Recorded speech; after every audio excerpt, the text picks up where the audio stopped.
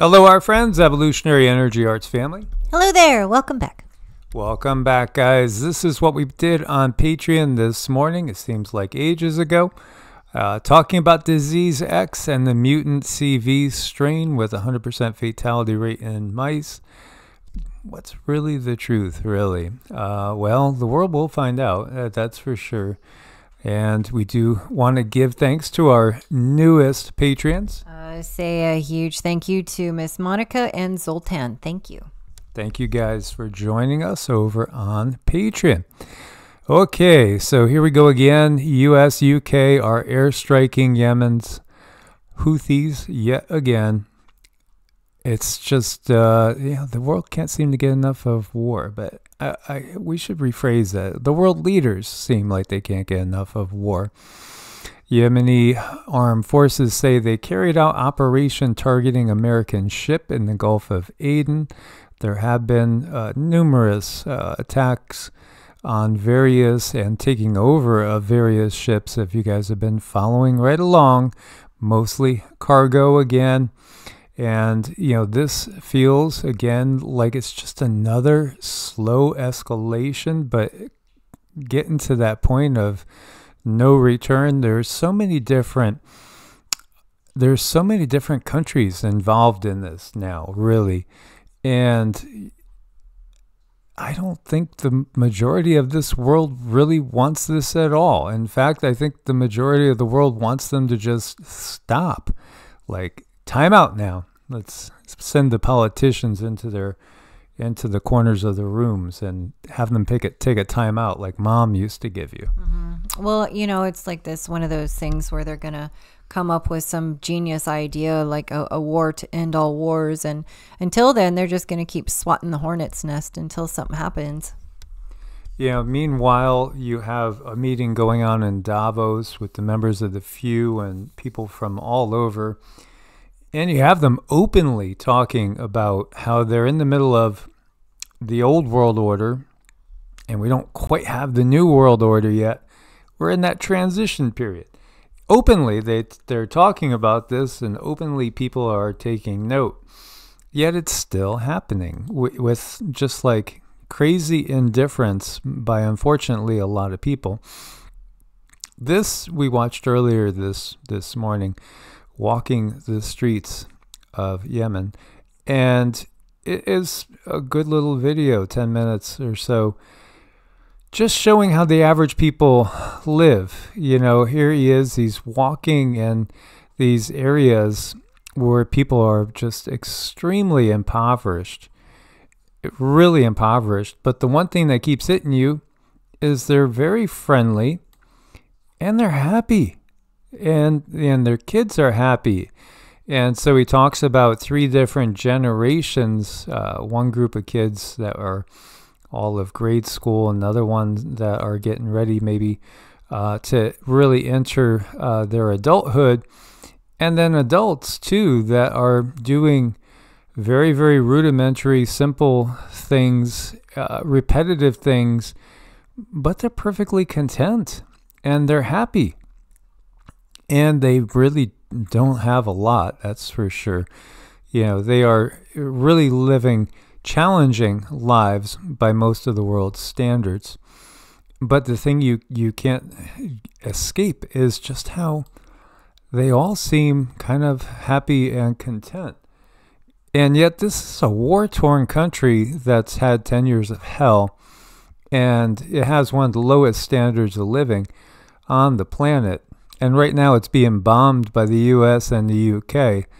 And again, who suffers? Who suffers? It's the average person. Yes, they do have to be careful.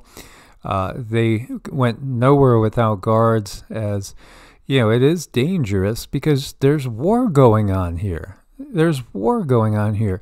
And he's asking the kids, what do you like? What's your favorite thing? And mostly it's what we would call soccer or volleyball, but of course football to the rest of the world is soccer in the US. And, they have their sports heroes. They're just kids. This is the thing. It's all about where we grow up and, the life that we lead. And yet the individual souls here are amazingly happy in what we would think of as extremely difficult living conditions. Like if you upended us, and of any age, I really think, say anybody that was maybe already in their teens, stuck them over there, they would probably be pretty miserable if you're used to life here in the Western world. Well, again, these people, they seem to be very, very happy and content with pretty much nothing. Mm-hmm. Well, I think what this kind of life teaches one to do is be resourceful. It teaches one to find that contentment, because it might not be readily available. And the human spirit definitely can grow off of dust, and one of my favorite parts in here was watching the little kids playing soccer, and they were all from different areas, yet they all got along really well, and they were all very, very happy. Very content, and you can see like their skin looks healthy. They're usually smiling. There's just, it's sad because you can see there's good souls here, and you can tell they don't want war. No, and that's an interesting thing to note, what Cindy was noting. Here they are not living in a country that has abundance, and yet honestly they look healthier than most American kids. They really do. They're active. They're playing. They're active. You don't see there's nobody that seems to be even a little bit overweight. And now obviously food is at a premium, but when you look at it too, they are spending a lot of time outdoors. They're spending a lot of time being physically active. They're not walking around staring down at their smartphones or sitting at a desk all day. They're living a much more physical life. And so, it might make you rethink some things. And they're living communally too. They are interacting with people. Here is one phone over here. It's interesting to see them all get together and playing music, and they're happy. And, again, until we actually walk into somebody else's shoes and live their life, we really might not have a proper idea of what things are like. And I haven't ever traveled to Europe or Africa or Asia. So I can't say firsthand in this life, what it's like to be living there firsthand, because I haven't done it. But at the same time, here we go with yet another possible conflict breaking out, as we had Iran target what they call terrorist cells in Pakistan that they say were linked to Israel, and it killed these two beautiful little kids, according to the reports. Just another atrocity here. And, oh, look at where they're sitting. Yeah. Committed to improving the state of the world. No, try again. Give us another little slogan, because we are not buying that one. Iran's foreign minister says, "I assure my Pakistani counterpart that we respect Pakistan's territorial sovereignty, but we will not allow anyone to threaten our national security. Our target has been Iranian terrorists in Pakistan and not Pakistani citizens. We consider the security of Iraq and Pakistan as the security of Iran." And over here we see Pakistan kicked out Iranian ambassador and canceled all meetings with Iran. So, this is another potential conflict, or maybe taking opposite sides. Again, Pakistan is predominantly Muslim, and at one time Pakistan and India were all part of a much larger, a country of sorts. But then again, on this globe, it all depends on what year we stop and look, because there's nonstop wars all the time. New countries come and then they go. Meanwhile, Russian missiles strike Western fighters in Ukraine. Scores of French mercenaries have been killed in Kharkov. About 60 or more foreign fighters, most of them French, killed in the strike on this building. And, anybody that wants to be a mercenary, I think they need their head examined. But that's, again, that's just my opinion. Yeah, I kind of go with your opinion too. Well, thank you. And that's why we resonate so well together. Definitely. Yeah, increasing psychopathic behavior is a sign that society is on the verge of breaking down. Absolutely. And the greatest psychopaths are those in charge. Oh, very much so. Yes. Yes, and just speaking it like we see it. Well, they're talking about the collapse and collapse of the Roman Empire. If you really look carefully at everything that was going on, it looks like we're replaying it. And because ultimately we are living a Groundhog's Day that's been going on, in my calculations, probably about 5,000 years. That's my best guess. Yeah, I would say so, but I think we're coming out of it. I do. I think we will. And the only way we're going to come out of it is when people realize that they're purposefully being pitted against each other.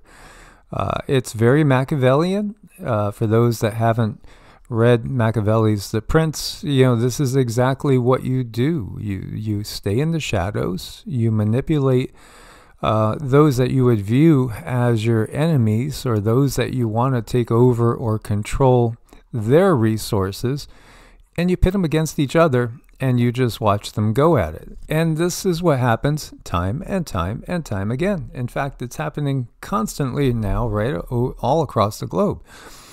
And that behavior is a very, very psychopathic. These people that are in charge of, again, it's not just one country, and we can look all across the globe, and you are going to be hard pressed to find any sort of leadership that really cares about its people at the top echelons. Sure, there are some that start out in the local echelons with the right attitude, the right mindset. But then as they move up, again, you cannot have a billionaire that is not controlled by the system. There's just no possibility of that. And if they get you to just out and out choose and say, I'm choosing this person, and they're in the system, then you're choosing the system. So they avoid the karmic consequences, and hey, you asked for it, right? It's the same thing with these false flags that they do constantly. They do the false flags to get the people upset to the point where the people are asking for war. They're just thinking about vengeance and retribution. And again, we were talking about in the Patreon video how they were talking about how this is China doing it over here, of course. And then if you were in Russia, it's the US and the UK doing it. And same thing over in China, it's the US and the UK, NATO countries.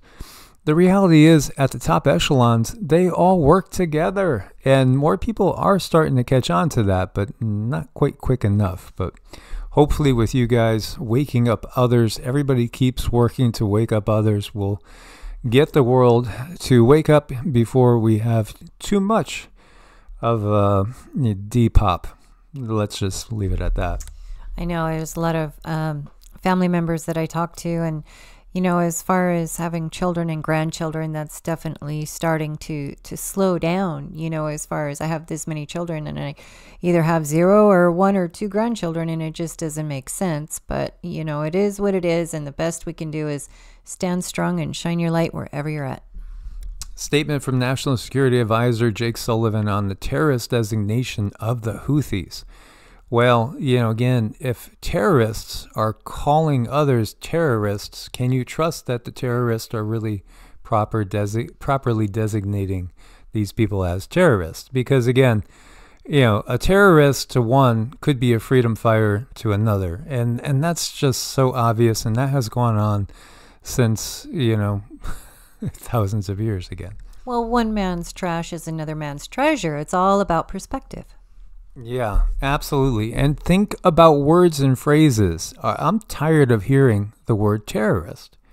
It's been so used. And the war on terror. Well, your war on terror was terrible. The war on terror, which was supposedly done in retribution for the loss of what was it, 1,600 lives? I forget how many people lost their lives in the towers.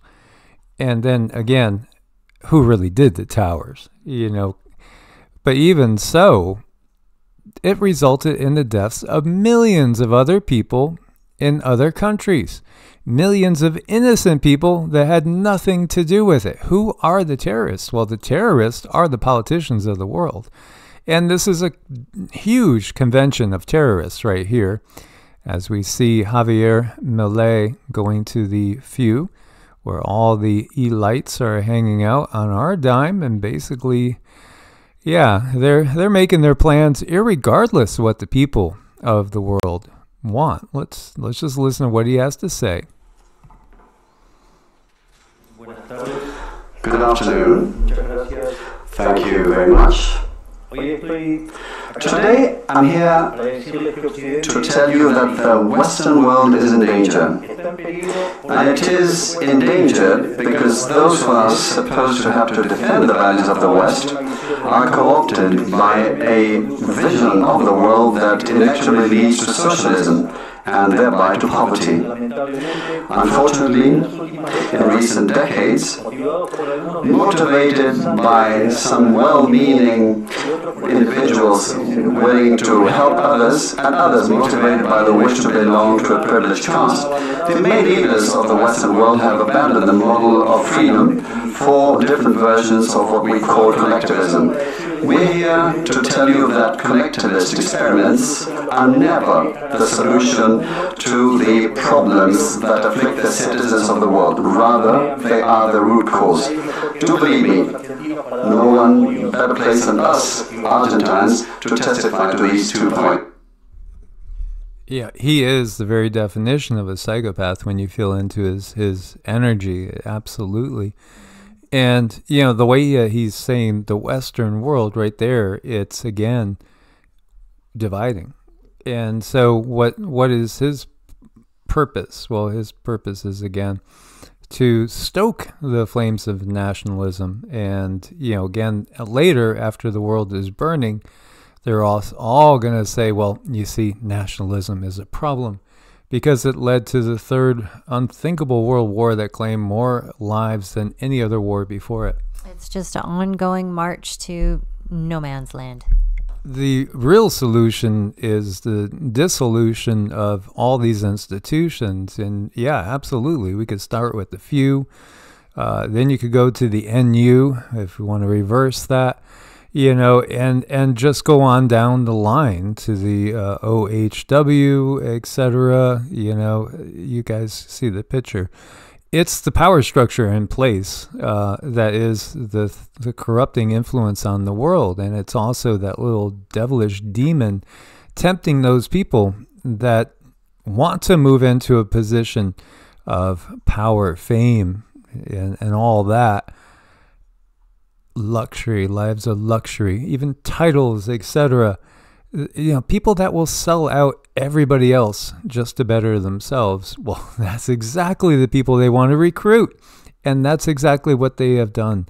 Not just for our modern times, but really going back a much longer period of time than most people can imagine.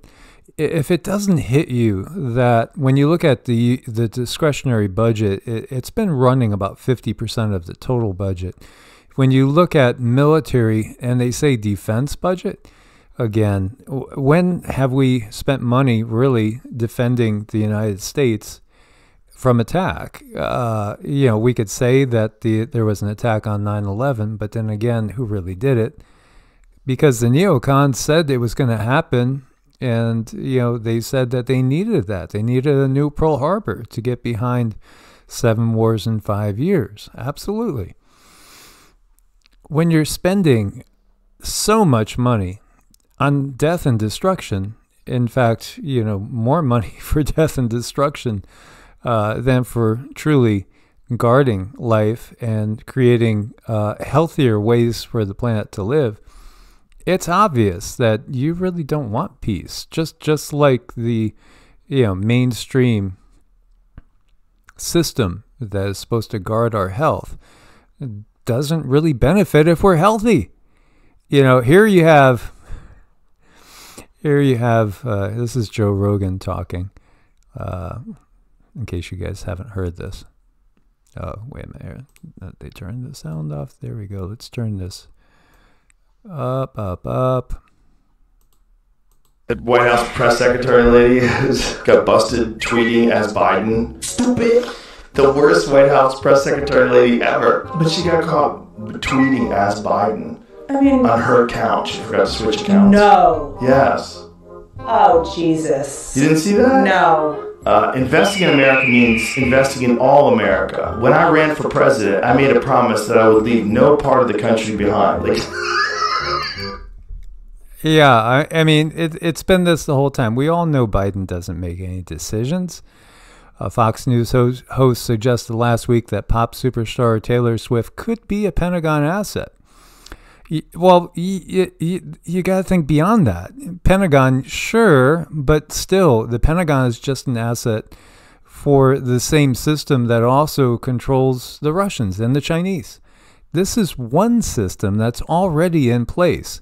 And whether we're looking at, pop singing stars, whether we're looking at movie actors, whether we're looking at politicians, they're all in this together. Yeah, they all buy into the system. It really is. It's like that old little meme or saying that you got to sell your soul to the devil in order to, really get to be an upper echelon, like pop sensation. Yeah. Oh, yeah. I mean, the truth has come out. Just the type of things that these people have to do in order to buy into the system. It truly is satanic. Well, I mean, the disturbing part about it is that there's still so many people that just continue to follow, continue to look, continue to go on and on and on. And it does kind of get frustrating because I can see why people like you guys that we're talking to, you feel lonely. Because there's so many who still follow Taylor Swift because she's Taylor Swift. And that's just life. Yeah, and you're looking at a snow NATO. Isn't that cool? A snow NATO. This is in Breckenridge, yeah. Yeah, interesting times to say the least. But yeah, I never got the whole pop thing. Oh, look at this. Look who's doing commercials now. I wonder where Big Mike is. But yeah, this makes perfect sense, doesn't it? I mean, that makes perfect sense. Good to see that. That's just so, yeah, I got no problem seeing that. That makes sense in this world. Do you know copper's been used since ancient times to purify water? Studies have shown that contaminated water with bacteria and then storing it overnight remove the bacteria, meaning, putting it in copper. Antibacterial properties of copper is a natural phenomenon referred to as the oligodynamic effect. Yes, and there's a lot of people I know that, they take a copper pipe and they put it in their water trough for their horses or for their cows, and it keeps the algae out. So there's definitely something to it. Now, does this help everybody for everything? No, because some people have different parts about them and they might not be as tolerant for copper. So everybody needs to figure out what's best for them. But it really is quite amazing. And then there is that electroculture where copper is being used to put in the ground and help draw in the energy to help plants grow bigger and stronger and healthier, because it's pulling the energy out of the etheric and giving that to the plant. And, you can see it's definitely not seeded into the consciousness too much. No, and just a couple of things I want to mention too, like when we see that everybody's drinking plastic water bottles and the like, again, you don't want to ever freeze water in a plastic water bottle and then drink it. Or conversely, you don't want to pour anything that's close to boiling in it and then drink it. There's a reason why cancer is going through the roof, and it's because the system has made it that way. It's too bad, but it's true. Yeah, absolutely. So there's a reason also why, again, it keeps saying that you look to the structures that the ancients built. And we have, and you'll be amazed, but yet they're built in a natural, harmonious way. And there's nothing harmonious about this civilization that we have. And it's intentional. Look at Bluebeam going strong today. Yes, absolutely. A little CGI there. It's pretty cool what can be done. But then again, you just can't beat simplicity, and you certainly cannot beat kindness as you look at this.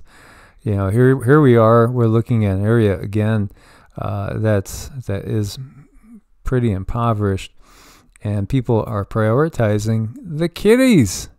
Yes, you know, recognize that each one of these little kitties, well, hey, source is in them too. There's a soul in there as well, and an appreciative soul, as kitties are not usually too crazy at the water. They're little cutie pants. But we are crazy about you guys, and thank you for being part of this family. And again, thank you for your support. Much love. Namaste. Namaste.